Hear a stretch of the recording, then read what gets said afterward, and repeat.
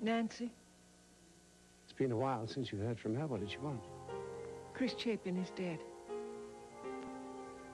You must know something about this. It was a suicide, Matthew. Did she say exactly how he died? He jumped off the terrace of a high-rise hotel. Now, I wonder why a successful man like that would go and off himself.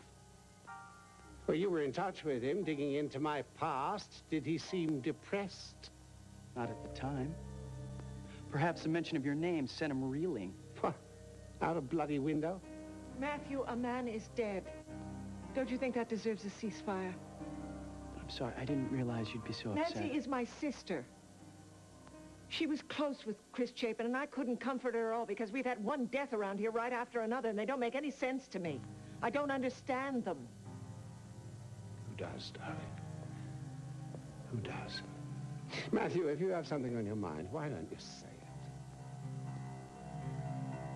I grew up believing I didn't need a father. Now I can't imagine life without one. Bay City's lost a friend in Michael Hudson. So have I. It's beautiful. What do you think, is it too personal? Oh, no. No. I love the part when you talked about how you first met. I mean, I felt like I was right there with you. Hey. It's great. Hey. Hi. Read my story yet? And? Oh, it was right from the heart. I mean, it had a raw quality, a real edge. You liked it? Admired it. Me too.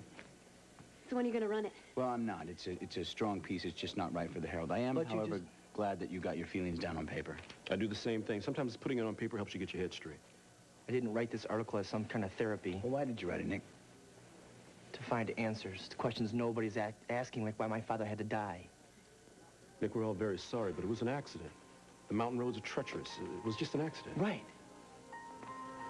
So what was my father doing up there in the first place when he was supposed to be at our rehearsal dinner? You want some answers, Nick? Here goes. I'm so sorry. I'm so sorry. I'm so sorry.